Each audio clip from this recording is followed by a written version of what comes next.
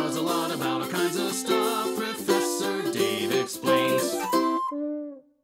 In the previous tutorial, we talked about how governments attempt to grow economies by doing things to increase productivity, often with great success. However, sometimes things don't work out as intended, as governments can do things that actually harm economic growth. Let's look at 5 specific ways governments can mess up economies. Number 1, overtaxation. Taxation is a powerful tool that the government uses to pay for public goods and services. Taxes give the government the money it needs to operate. However, it is important to think about who actually bears the burden of a tax. Taxes can create disincentives and often behavior that discourages investment.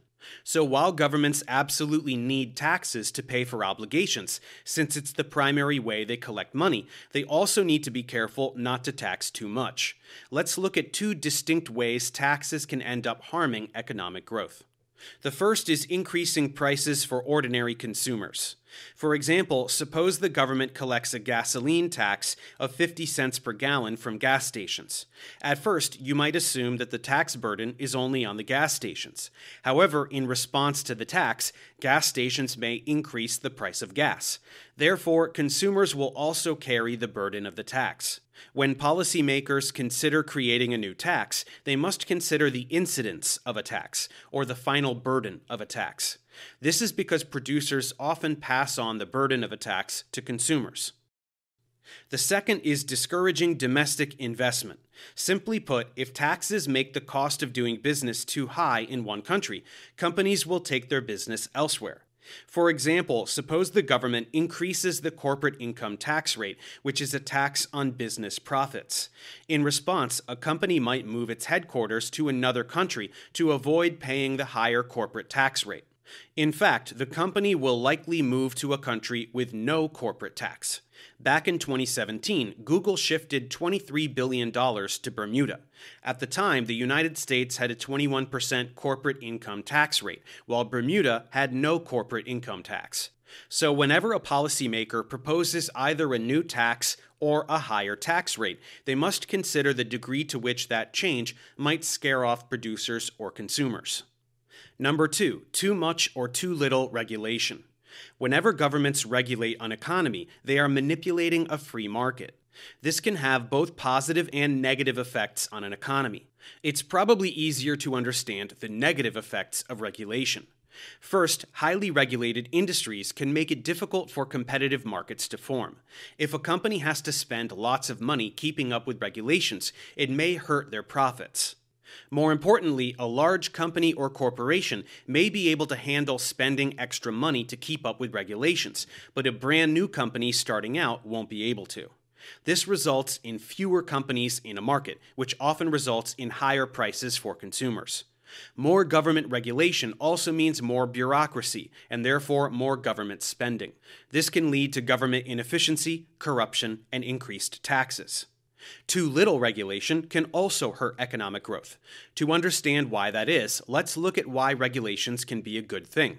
First, regulations can raise industry standards, resulting in higher quality goods and services. For example, because governments often put in place strict requirements for food processing and preparation, consumers are more confident in buying packaged food than they would be otherwise. Second, if implemented correctly, regulations can actually increase competition in a marketplace. While this seems counterintuitive, regulation can limit the power of corporations that are dominating a market. Third, regulations protect consumers. Certain goods and services can be harmful to consumers or even deadly. However, that has not stopped producers from providing them and profiting from them over the years. In the early 1900s, radium was a popular cure for many ailments and was sold around the world. However, it soon became known that it caused cancer, and only after governments stepped in to ban it were companies forced to stop selling it. Number 3, lack of investment in infrastructure, education, and technology. As we saw in the previous tutorial, governments support economic growth simply by helping create capital. Often this is by redirecting public funds to invest in major public projects or providing public schools and supplementary public school programs. Economists have found that if governments don't invest in infrastructure, education, and technology, wealth inequality worsens and economic growth decreases. Number 4, lack of enforcement of contracts. As we also learned in the previous tutorial, private property is usually protected through contracts. Governments ensure that if someone breaks a contract with you, you can take them to court to resolve the issue. Historically, we have seen that as long as governments step in to enforce contracts, economic growth naturally occurs. However, let's look at a scenario assuming that contracts don't exist. Say you rent an apartment. You don't sign a lease with a landlord, but have a verbal agreement that you will live there for 1 year, and that if there are any maintenance issues, the landlord will take care of it. But let's say 2 months later, your apartment is overrun with roaches and mice. You tell your landlord, but he refuses to do anything about it, telling you that it's your problem. Without contract laws, there is nothing you can do but try to solve the problem yourself. Even if you had a signed lease with your landlord, if governments don't enforce the contract, it is worthless. Think of the government as insurance for when things go wrong. Without knowing that the government is there to step in, consumers are less likely to take risks or make big purchases. Number 5, providing a weak general welfare system. Without a strong safety net for those struggling to meet basic needs, it is difficult for an economy to grow.